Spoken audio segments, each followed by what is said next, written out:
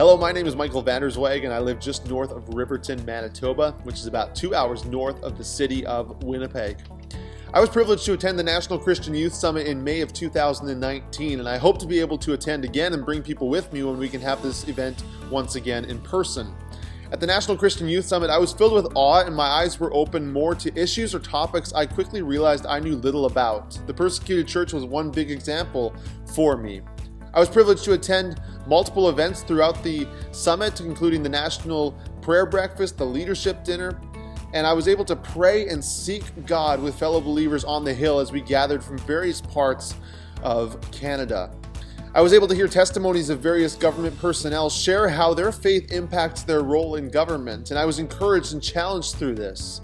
I left Ottawa feeling very encouraged in my faith and considered it a rewarding experience to be able to take this event in with fellow Christians from across our great nation. Hi, my name is Alicia and I'm from Ottawa, and I'm also one of the students who went to the National Christian Youth Summit, and I went there for 2 years, so it's really good if you go back twice, but unfortunately we couldn't go this year because of COVID, but God is still good. And I think in this experience I actually really learned a lot. I remember in the first year that I went that one of the apologists from the Ravi Zacharias Ministries talked about for such a time as this and being called being the Esthers of this generation, and that really just spoke to me, and that message always just remained with me even now. And another thing that I learned at the summit was that there are actually strong believers in the parliament, because I didn't think that before. I didn't think that anyone was in there, or at least the amount that there was. And we got a chance not only to find out that there was, but to really talk with them, hear their hearts, hear their stories, where they're coming from, and to know that there are people who are faithfully praying for the government, for our country, for our leader is just amazing. And to be able to be a part of that, well, God is good, and it was just an honor. Welcome to this year's version of the National Christian Youth Summit. Bienvenue au Sommet National des Jeunes Chrétiens. We are so excited to have you here for this year's event. Even though it is not in person and it's virtual, still we're glad you get to take in this pre-recorded session where you'll hear from parliamentarians, our speakers, and you'll even get to tour the lovely city of Ottawa. So without further ado, here are your parliamentarians. Thank you to each of you for choosing to attend the 2021 National Christian Youth Summit. As chair of the National Prayer Breakfast, your presence here means so much to me and my fellow parliamentarians. And as well, those who serve alongside of us in our offices, seeking to honor Christ in the political sphere. As you take in this summit, you'll find that many of my colleagues and staffers are not much older than you are. Well, in my case, a seed was planted in my heart one day to serve in this place when I was 12 years old and learning about federal government during Canada's centennial year. It was literally the year of Canada's 150th before I started my career as a member of Parliament. God's timing is always perfect. Whatever timeline and whatever calling God gives you, well, I just encourage you to realize how important it is for you to represent Him in the public square. Always be alert and sensitive to the Holy Spirit urging you to take a stand against injustice and speak the truth, God's truth, with boldness and with grace. That's what I was encouraged to do just days into this job, to stand in the House of Commons and speak God's heart. And then, having done all to stand, just leave the rest in God's hands. Hosea 14:9 says, "Who is wise? Let them realize these things. Who is discerning? Let them understand. The ways of the Lord are right. The righteous walk in them, but the rebellious stumble." God calls us to value life from conception to natural death, and so we must take a stand against medical assistance in dying, which is now threatening those with disabilities and mental illness. He placed the family at the foundation of society, and so we must take a stand for parents as the primary caregivers of their children. He speaks to fairness and honesty in how we do business, and as individuals and as a nation. And so we must insist on accountable, transparent servanthood by those in power. We're instructed in Scripture to take care of the poor, and He expects us to be good stewards of this creation and whatever blessings we are given. For every challenge our fallen and carnal world finds itself in, and every time the rebellious stumble, God gives us the opportunity to be His ambassadors with boldness and grace. I want you to be encouraged by Colossians 3:17. It says, "And whatever you do, whether in word or deed, do it all in the name of the Lord Jesus, giving thanks to God the Father through Him." And I'd like to pray 2 Thessalonians 2:16-17 over you. May our Lord Jesus Christ Himself and God our Father, who loved us and by His grace gave us eternal encouragement and good hope, encourage your hearts and strengthen you in every good deed and word. Greetings, my name is Richard Bragdon. I'm the Member of Parliament for Tobique-Mactaquac, and it gives me a great honor to welcome you as the participants in the National Christian Youth Summit. I think it's so great that you're going to be a big part of restoring hope for a brighter future for our great country. And as the old scripture says, weeping endures for a night, but joy comes in the morning. COVID's provided a long night for Canadians, but I believe hope and joy is on the way, and you're a big part of that. Thank you. Because of Christ in us, we get to do the great exchange. Anxiety for peace, fear for courage, confusion for wisdom, hopelessness for hope. And this hope that Christ grants us is also what we get to hold out to a broken world. God bless you as you pray for the nation of Canada from a place of founded hope in Christ. Hi, I'm Leanne Rood, Member of Parliament for Lambton Kent Middlesex. First, I want to welcome you virtually, of course, to Parliament, and to congratulate you on taking time to participate in the National Youth Summit of 2021. The COVID-19 pandemic has disrupted our lives in profound and unprecedented ways. And now, more than ever, it's important to stay hopeful and to remember that even the smallest acts of kindness and care can make a difference in someone's life. Myself and my colleagues are working hard to bring back normalcy, and we need more young people like yourselves involved in today's democracy. Thank you for taking an interest in this great country we get to call home. God has always used young people. Joseph was taken into captivity in Egypt as a young person. He was educated and prepared to take a role in governing Egypt, second only to Pharaoh. God called Joseph to help not only his family, but also Egypt, to avoid starvation during a drought. Moses was a baby when he was adopted by Pharaoh's daughter. And as a young man, he was outraged at how he saw the people of Israel treated as slaves. God called Moses to lead his people out of slavery. As a young woman, Deborah was called to lead and deliver her people as judge of Israel. And Esther was a very young woman when she became queen of Persia. God called Esther to save her people from persecution and death. Jesus himself was a young man of 30 when he began his earthly ministry on our behalf. Jesus taught us that the greatest commandment is to love the Lord with all our souls, our hearts, our minds, and strength. He said the second commandment was to love our neighbor. Let me challenge you to accept God's call to love the Lord and love your neighbor as you make a difference in His world. God bless, and I hope you enjoy the rest of the summit. Hello everyone, it's Rosemary Falk, Member of Parliament for Battleford-Lloydminster in Saskatchewan. I hope that each of you are enriched by your participation in the National Christian Youth Summit. This year's theme, A Hopeful Generation, is a great reminder that even as the pandemic and its fallout shakes the world around us, our faith and our trust is in God. I pray that you find encouragement, comfort, and hope in Him during this time and always.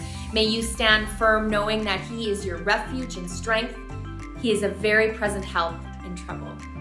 God bless and enjoy the summit. Hi, this is Member of Parliament Damien Currick.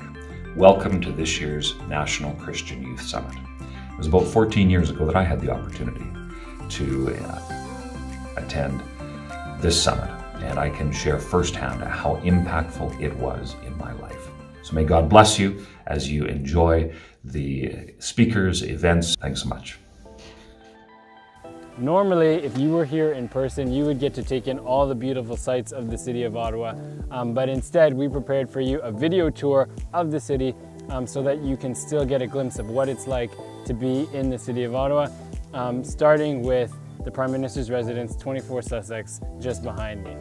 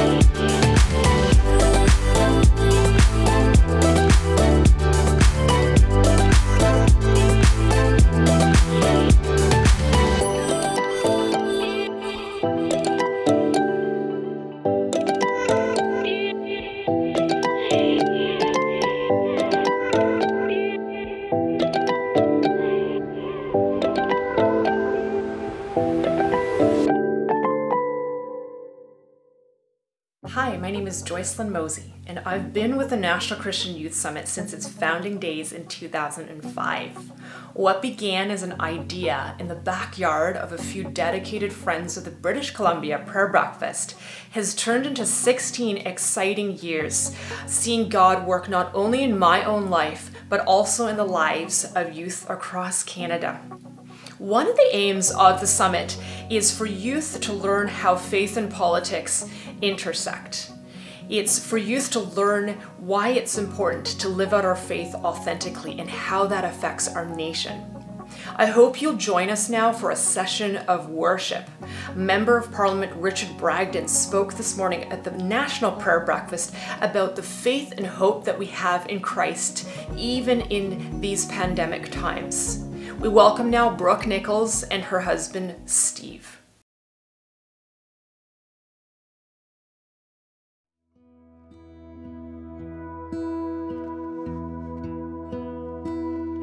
Oh Lord my God, when I in awesome wonder consider all the works thy hands have made, I see the stars, I hear the rolling thunder, thy power throughout the universe displayed. Then sings my soul, my Savior God, to thee. How great thou art, how great thou art. Then sings my soul, my Savior God, to thee. How great thou art, how great thou art.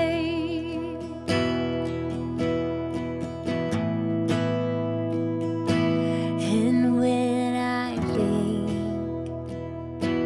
that God His Son, not sparing, sent Him to die, I scarce can take it in,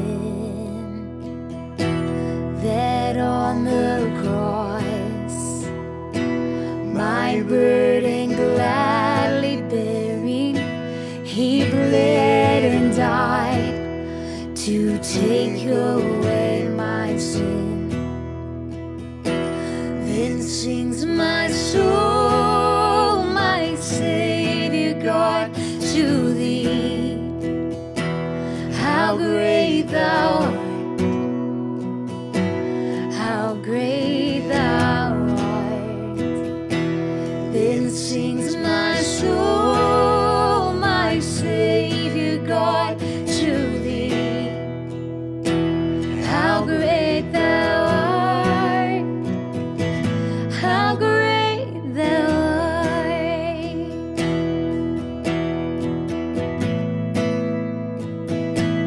When Christ shall come with shout of acclamation and take me home, what joy shall fill my heart. Then I will bow in humble adoration and then proclaim, my God, how great you are. Then sings my soul, my Savior God, to thee. How great thou art, how great thou art.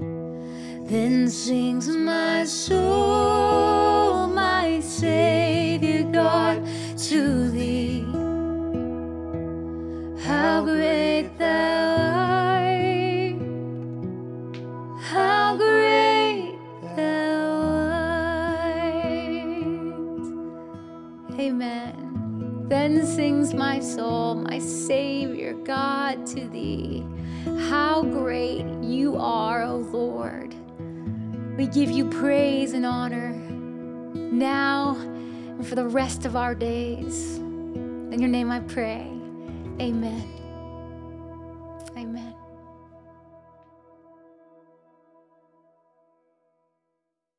Thank you so much, Brooke and Steve, for your ministry. Worship leaders and artists play such an important role as they shepherd the church in song, as they help us to remember the truth and the hope that we have in Christ. It says in Psalm 96 to sing a new song. We have brought to you two stories, one from Ethan and Chelsea Fenton from Nova Scotia and the other from Jake Fretz in Manitoba. They will share with you what is on their heart and why they have written their songs. Hello everybody, my name is Ethan Fenton, and with my wife Chelsea, together we make up the duo Ethan and Chelsea Fenton. We are worship leaders and artists out of Cape Breton, Nova Scotia, which is on the east coast of Canada. As you can see, our kind of beautiful backdrop here from our front porch. We are really happy to be tuning in today with you guys, and just wanted to bring you a word of encouragement and blessing as you guys meet together. You're about to hear one of our songs, Creation Cries Out, and so I thought it was really fitting just to film this video out here because of the story of where that song came from. If you've ever been to Cape Breton, hopefully once travel starts and everything kind of gets back to a place where we can see and explore new places, if you get a chance to come, one place that you would be really encouraged to visit while you're here is a famous road called the Cabot Trail. And it's a trail that goes all around the Cape Breton Highlands and kind of brings back these huge memories of kind of the grander Scotland and places that it's compared to, which is really similar to what we have here.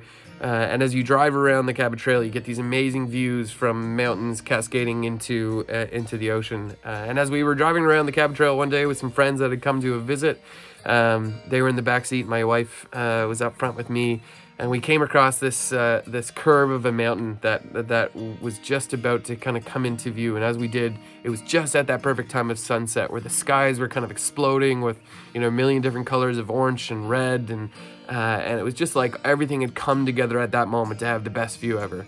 And as we came into that setting, the guests that were kind of coming along with us behind us said, "Oh my gosh, guys, look at that. Isn't that incredible? Isn't it so good that God gives us views like this to look at?" And just at that moment, everything kind of paused, and I could just feel the Father lean down into the car and whisper into my ear, actually, this one's actually for me. And that little word from the Lord just hit me in such a fresh way. Of so often we can look at the world around us, and so often we can look at the beautiful backdrops that we're surrounded by and think, yeah, this was definitely for us. This is because God wanted to make beautiful things for us. And I think a portion of that is true. But I think a really larger portion of it comes from that Bible verse that says, when my people don't praise me and don't lift me up, that even the rocks will cry out if you don't.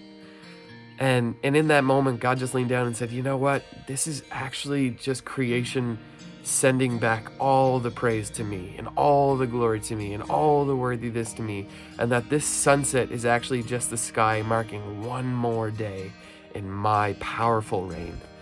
And I had to pull over the car. I was so overwhelmed by God's goodness and so overwhelmed by kind of my smallness, but not in a way that made me feel insignificant, but in a way that made me feel a part of something that was so much bigger, something that made me feel like, wow, I'm just one small piece in a whole universe that's lifting up your praise.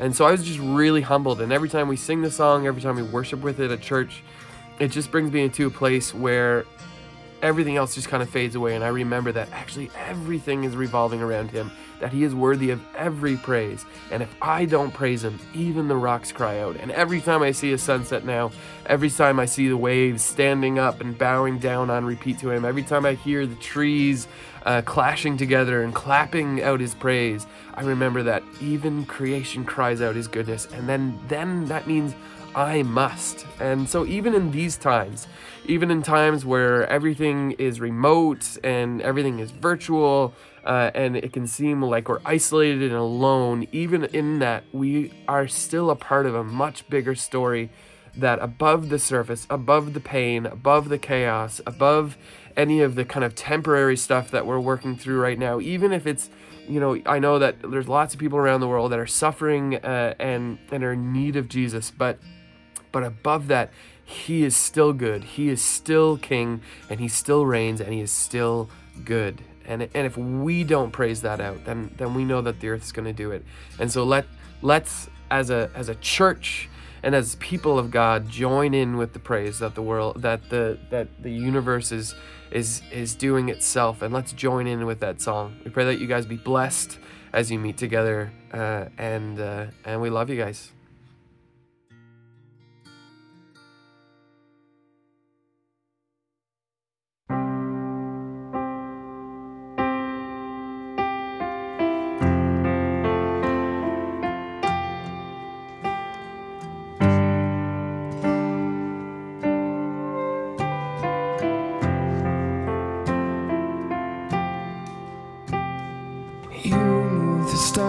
To their place, and you called them by name,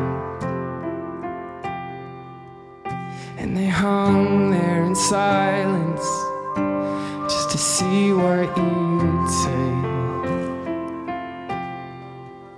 And the wind picked up pace as you said it was good, and the sun rose that day just to bask in your love, and the clouds moved in closer to get a glimpse of your face. And they sing, holy is the Lord. They sing, holy is the Lord. Oh, the sky paints a masterpiece to mark a day in your reign, and the leaves change their colors to watch the smile on your face, and the waves stand up and bow down on repeat, and the trees dance together to the rhythm of your beat, and all of creation cries out to sing of your grace. And they sing, holy is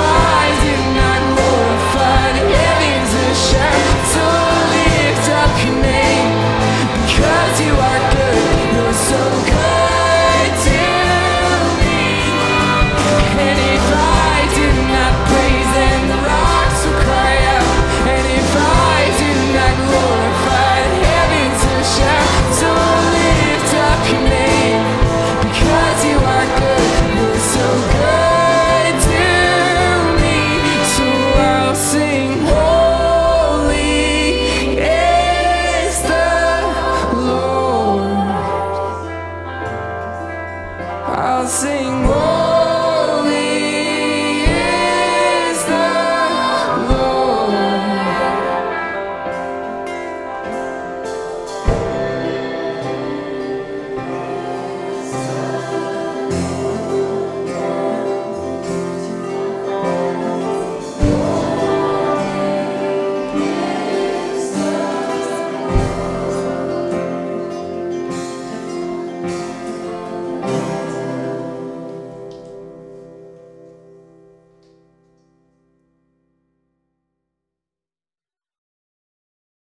Hi everyone, my name is Jake Fretz, and in a few moments you're going to be listening to my song, I Want Your Heart. But before you do, I wanted to just encourage you with this one quick thought. Spend more time on your personal relationship with God than you do on your public relations. You're a future leader, maybe a current leader, and God is using you to bless others around you. If you're doing that, and if you are using your skills to encourage others and to lead others and to bring them together and to give them focus and direction, then bless you. Thank you. But I want to share this with you that your best ideas will come when you are alone with Jesus. Your best intentions will come when you are alone with Jesus. You know, this is how the song I Want Your Heart came about. It wasn't that I wrote a song to share with my congregation. It wasn't that I was writing a song to go across Christian radio in Canada, to be playing in South Africa, in Asia, in Europe. I had no intentions of that. I hope and dream like any other leader. But this song actually came at a very personal moment with Jesus during a 24/7 prayer event. I was in a room by myself, meeting with God, and I became very aware of God's love for me, for you, and for everyone in this world. He wants them to know Him. So in that very personal moment, that then informed my public ministry.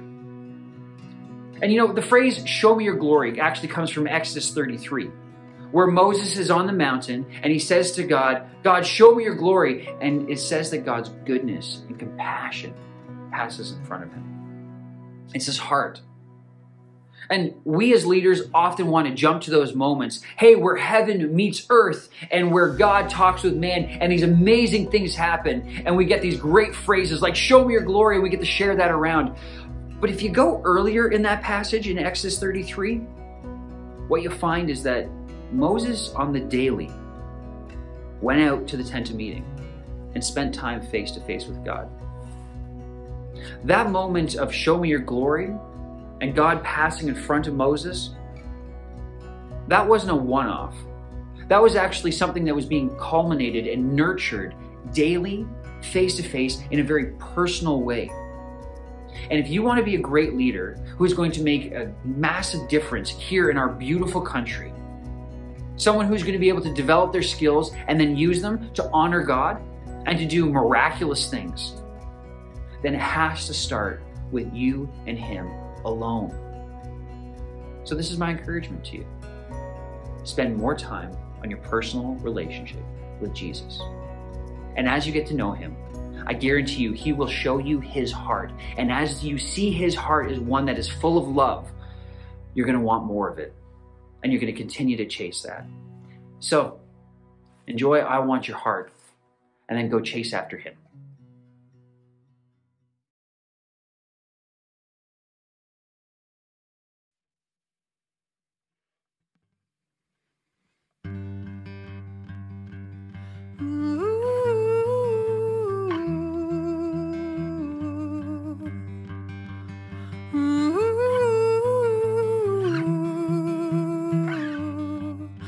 Brand new, your blood speaks over me,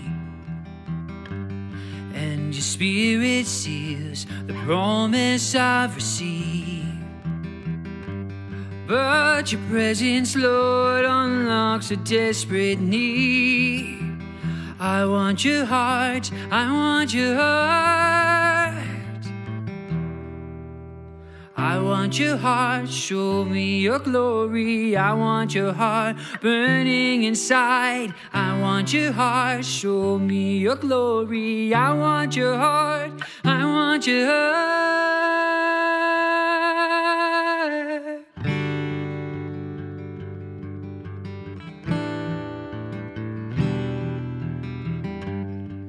I'm a castle and my capstone is secure. A hurricane can't come, I know that I am yours. But I long to be the tree drinking from your shores. I want your heart, I want your heart. I want your heart, show me your glory. I want your heart burning inside. I want your heart, show me your glory. I want your heart, I want your heart. I want your heart, show me your glory. I want your heart burning inside. I want your heart, show me your glory. I want your heart, I want your heart. Yeah.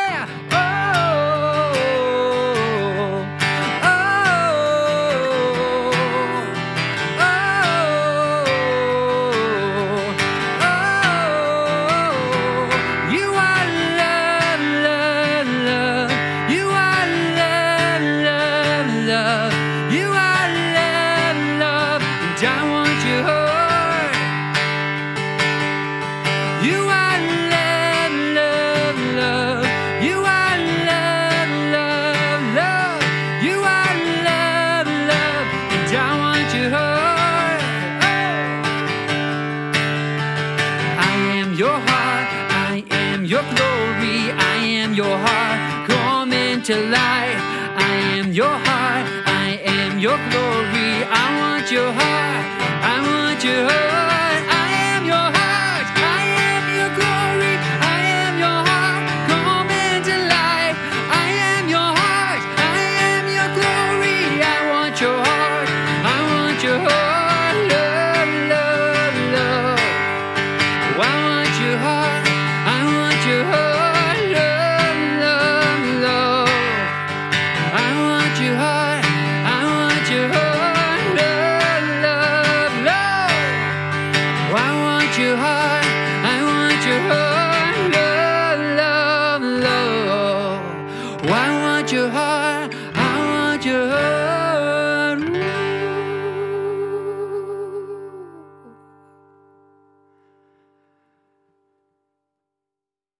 Thank you, Ethan, Chelsea, and Jake, for bringing us such important messages for our time. Let's take some time now to reflect on our personal relationship with Jesus. Perhaps you've joined because you want to make a difference in Canada.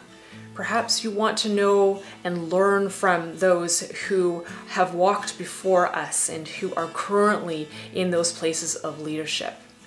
One thing that we've heard over and over again throughout the years of the summit is that spending time with God alone is first and foremost. Having an authentic relationship with Him is really where the transformation in our own hearts and then in the lives of others takes place. Ethan and Chelsea Fenton have written a wonderful song called Long Walk Home. I want us to take some time now to consider the prodigal son who took his long walk home with fear of rejection. He didn't know how the father was going to respond to his squandering and his rebellion. But God the Father poured out his love on him and received him in love and in grace. So our walks home are not walks of shame, but in grace and in glory. And wherever and whenever we do feel a distance, remember, it is not a long walk in rejection, but it is a run to the Father's arms. It is a run on a runway to Him. I hope that you will be encouraged by the next song and to take some time to listen to God, our Father.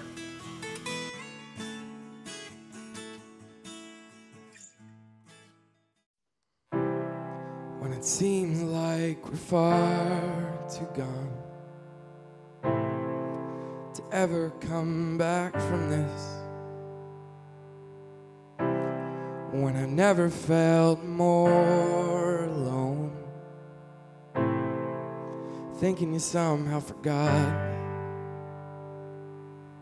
I'm hanging on to what you said. I'm holding out for your goodness.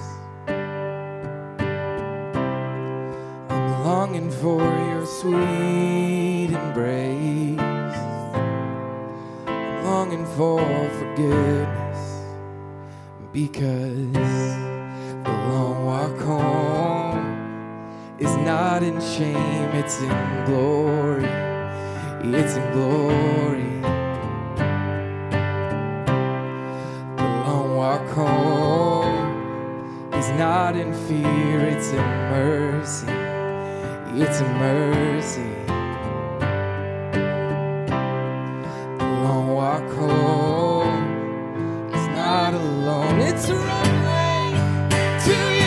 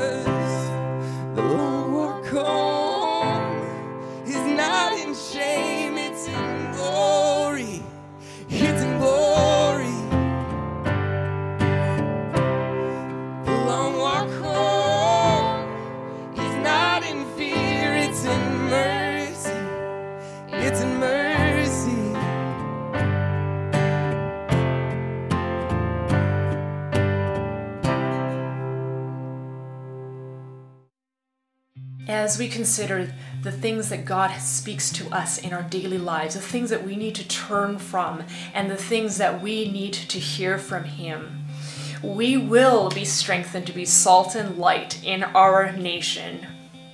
Our next speaker is Steve Carlton, who is serving faithfully the Indigenous people of Canada in the Arctic Hope Project. Well, good morning, everyone. My name is Stephen Carlton, president of the Bill Prankett Evangelistic Association, and live here in Ottawa with my wife, Becky.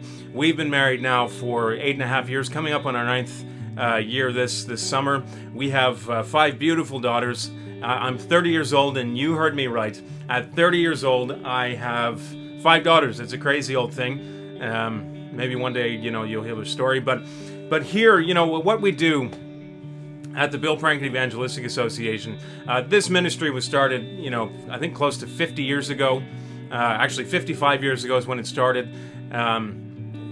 Big part of this ministry has been ministering to Indigenous people, not only here in Canada, but also around the circumpolar Arctic. For 25 years now, the ministry has been traveling to Arctic Russia and helping the far, kind of remote, isolated, nomadic Inuit living there.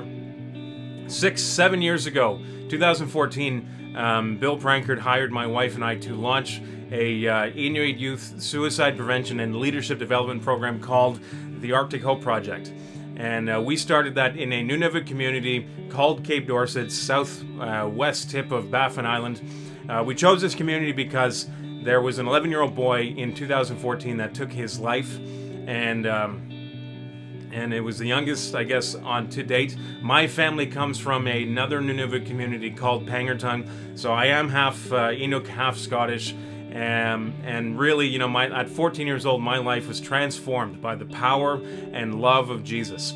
And so, you know, the big question for us to talk about, the big thing is to talk about hope, right? And where do we get our hope?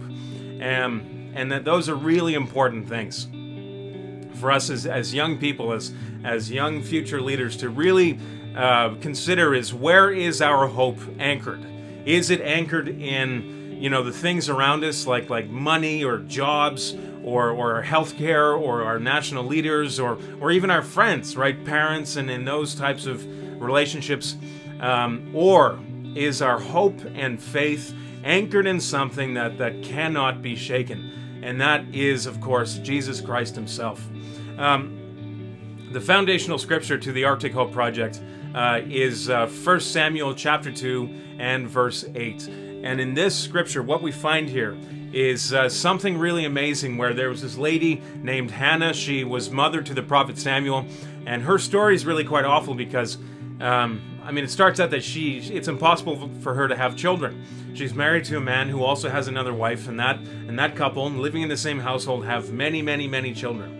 So the problem obviously was with Hannah, and in Hannah's case, not able to have children, she was filled with shame, filled with anxiety. You know, she would go through bouts where she was unable to stop crying, and finally, one day she reaches out to God. And you read her story there in the first few verses of chapter 1, where she gets alone with the Lord. She begins to cry out, you know, she prays, she puts her faith and hope in God, and then she also invites a pastor, a prophet, to pray with her.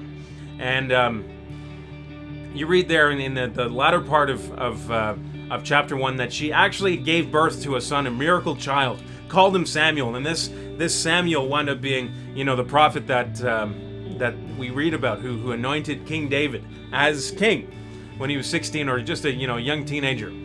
And she says there in 1 Samuel chapter 2 and verse 8, in the Message translation, it says that God rekindles burnt out lives with fresh hope.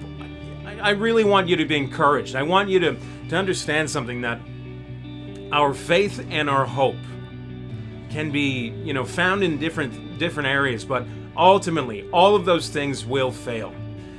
A faith and hope founded in the love of Christ himself can never fail your life.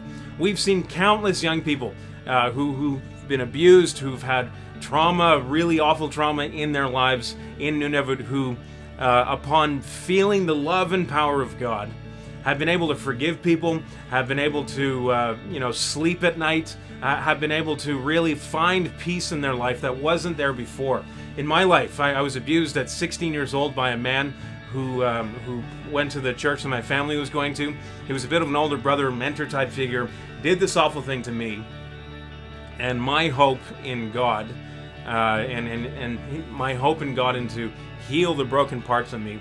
At 19, I forgave this person, and God really dealt with a lot of stuff in my life, to the point now where with what God did in my life when I was 19 years old, is really carved and paved the way for everything that we're doing in the Arctic, where we're able to tell young people in Nunavut who have gone through the very things that I've gone through, we're able to tell them that there is hope for their lives.